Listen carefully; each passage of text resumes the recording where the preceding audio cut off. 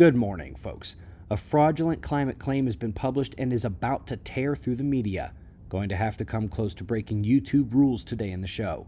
But we are starting with our star at spaceweathernews.com, and we find the last 24 hours on the sun with the most action visible being induced by the calibration roll of the satellite. That's the jitters it appears the satellite has there. Otherwise, a bunch of nothing on the sun, so we come to the solar wind. The coronal hole stream impacted Earth as expected, at a moderate intensity, and with benign magnetic character. Rather than coupling with the system, it was well deflected by the magnetosphere, and geomagnetic conditions are quiet for now. We are seeing a bit of a rise on the X-ray flux charts, small flares coming from an active region still behind the limb, watching for the appearance of another sunspot group here in about a day or so. First up in the articles is the Vikings. Turns out they were in the Americas long before Columbus and the rest of Europe. A solar storm has helped isotope date several pieces of wood which had unambiguous signs of tooling and craftsmanship with metal blades. There had always been the folklore that the Vikings arrived earlier, but there wasn't specific scientific proof of that earlier successful exploration until now. Up next, what a fantastic idea and article, planets colliding. Now, they didn't see it. They think it happened 200,000 years ago in light time, and they are studying the dust and gases in the disk around the star. They say the material can't be that old. They're having trouble explaining it. In fact, none of the other explanations fit the data, and so therefore it must be a planet collision, they say. And it sure might be, but they did not run the recurrent nova scenario, and a long period one like that is going to spew off tremendous amounts and variety of materials.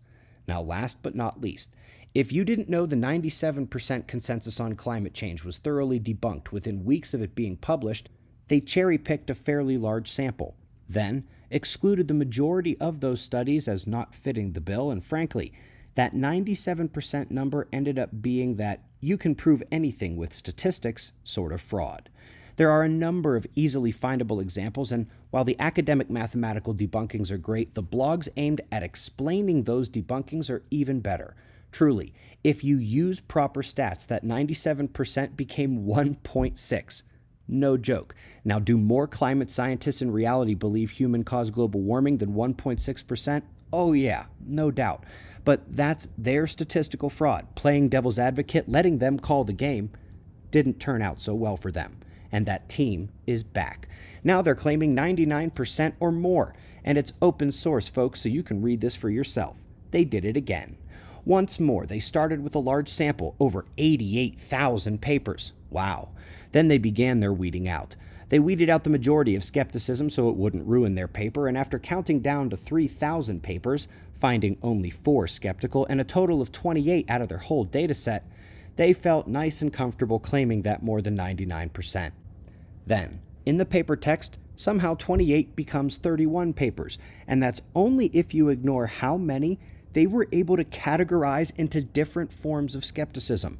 You begin to realize they pulled the same mathemagics they pulled the first time, and in terms of the papers upon which they stand, they don't even begin to touch the solar forcing. Most don't use CMIP6, and they certainly don't address the energy budget problem with a weaker field. Those, plus the funny math, forced me to officially declare this specific climate claim a fraud. We greatly appreciate your support. Find our climate playlist to learn more on this topic. Get our textbook with over 500 citations that those climate fraudsters managed to miss in their so-called comprehensive analysis. Find it all at otf.cells.com. We've got wind maps and shots of our star to close. Subscribe and we'll do this all again tomorrow. Right here, but right now at 6 a.m. in the new Valley of the Sun. Eyes open. No fear. Be safe, everyone.